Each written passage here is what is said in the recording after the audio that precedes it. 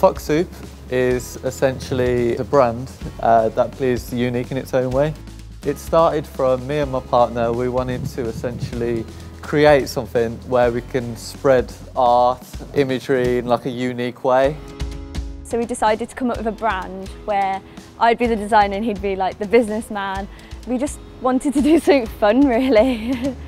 We started off with going through the Prince's Trust, and then we basically sort of built it from there. Fox Soup is unique in the fact that we have a very wide variety of products.